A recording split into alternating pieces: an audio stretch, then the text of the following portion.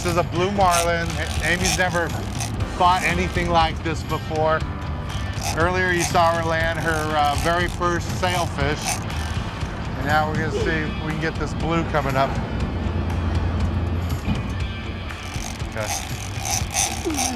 There you go. Oh my gosh. Skipper thinks it's about 250, 300 pounds. Come on. Let me know if you need help. You're doing good. Wind down, wind down, wind down. Stop. Lift up. I'm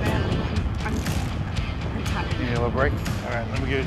We gonna fight it for a little bit. Oh my gosh.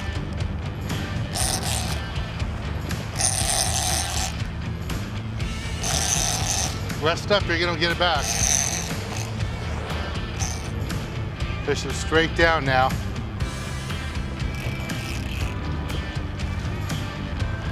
This is a nice big blue marlin. Amy started on it for a little bit. And then the fish went straight down. She had a little trouble pulling on it.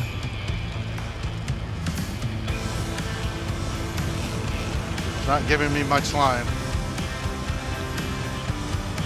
So what I'm trying to do is keep the fish in the corner here so it doesn't get under the boat.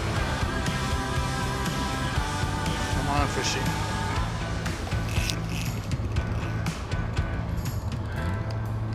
Don't worry.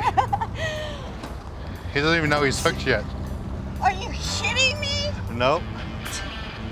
This is what I was telling you. You want to get a little one for your first marlin. Well, Amy and I are taking turns on this fish. Mean blue marlin. There's color. See the, oh, that's a big fish. Oh my goodness! There's a lure. Oh my gosh, here. Here. Oh my god, look at the size of that!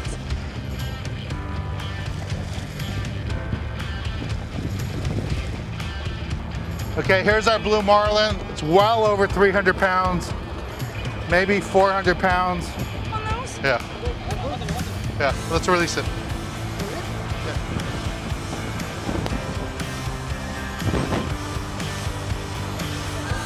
What? So how'd you like that big fish? Incredible, cannot believe it. Oh my Atlantis. That was a giant blue marlin, about 300 pounds, right around 300 pounds. First we thought it was maybe about 225 or so, but once we got the fish close to the boat and we measured it against the side of the boat, fish was huge, about 300 pounds. Our skipper Carlos did a good job, got us on that fish. And we were using a larger lure. This is the lure we were using, and big hooks, mustad hooks, flathead lure. What's nice about the flathead, especially in the outrigger, it's gonna pop out of the water a lot. That blue marlin couldn't pass it up and just ate it, and this is what we got it on. It's not too often that you get them to bite the artificials like this, and the hook stays in the fish, but these mustad head hooks did a great job, and we got that nice big blue. You really like that? Awesome.